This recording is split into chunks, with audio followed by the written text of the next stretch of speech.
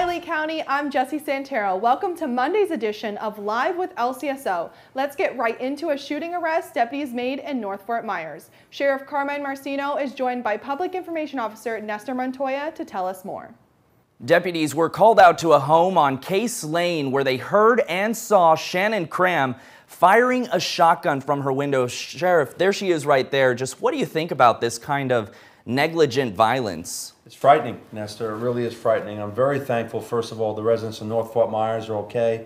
Everyone's safe, which is most important. And our deputies did a great job. Of course, when you have firearms involved, it's a serious call. They did. In fact, when they arrived, they set up a perimeter, and she came out of the house shortly thereafter, and they noticed that she was intoxicated, and there were two young children standing at the door. It saddens me. First of all, she's intoxicated, utilizing a firearm.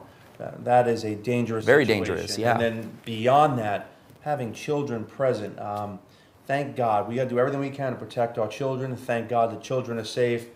You know, DCF gets involved, the Lee County Sheriff's Office, and we peacefully resolve a very bad situation. Absolutely. Well, Cram is currently at the Marceno Motel facing 3 charges, 2 child neglect, and 1 discharging a firearm in public. Thank you so much, Sheriff, for joining us. Appreciate you, Nestor. Thank you. Lee County residents looking for love, listen up. Our Economic Crimes Unit is warning of online dating scams that continue circulating in the community.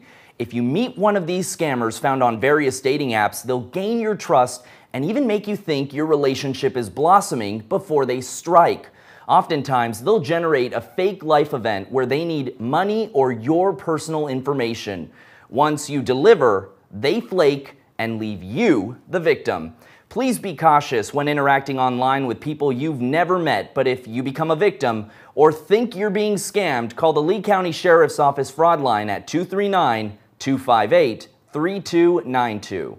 Eat great food and support an even better cause? The Lee County Sheriff's Office is partnering with Texas Roadhouse on Danny Drive in Fort Myers for Stuff the Bus. Today and tomorrow from 3 to 8 p.m., come donate school supplies and/or non-perishable goods for a free appetizer from Texas Roadhouse. All donations collected will be distributed to children and families in need around Lee County. We hope to see you there. Well, Jessie, that sounds like a great event, lots of fun, and just around the start of school, so those supplies will definitely come in handy. They definitely will, Nestor. Thank you for joining us on Live with Lcso. Be sure to tune in every week for arrests, interviews, and exclusive content. Our next episode will be on Wednesday for Midweek with Marceno. For the Lee County Sheriff's Office, I'm Nestor Montoya. And I'm Jessie Santero. Have a great Monday.